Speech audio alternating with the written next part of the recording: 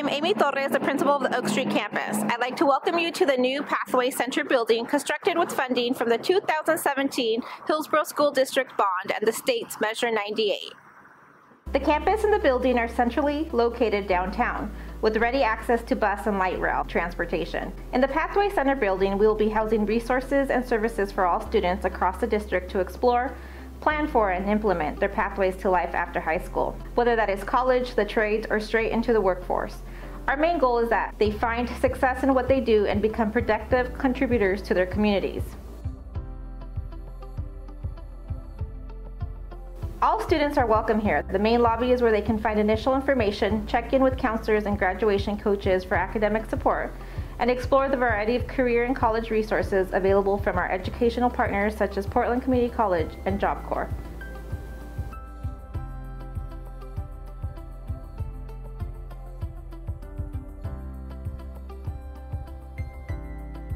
Our offices also house our early college, independent transition services, GED, Career Action Lab, and other programs. Much of the spaces were designed based on students' comments on what would make a difference for them, including cozy, well-lit spaces in which to work. Down this hallway, we have our laundry and shower and locker room facilities. These are helpful for our students who need these facilities to attend school confidently. In this classroom, we will house our ITS program, which serves our students from 18 to 21.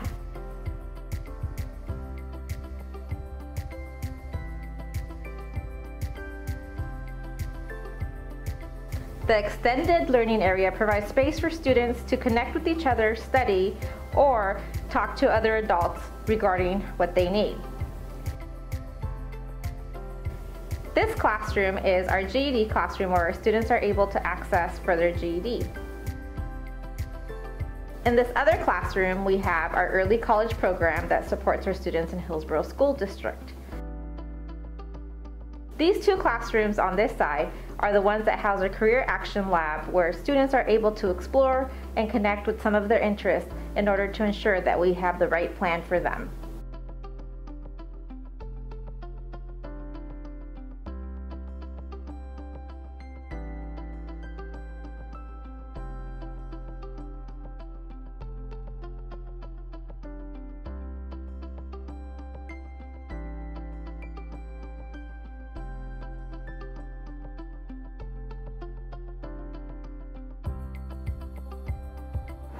None of this would have been possible without the support of the voters, educational partners, and other community members.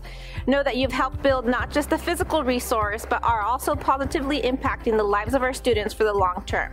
On behalf of the district and our students, I thank you so much for your support.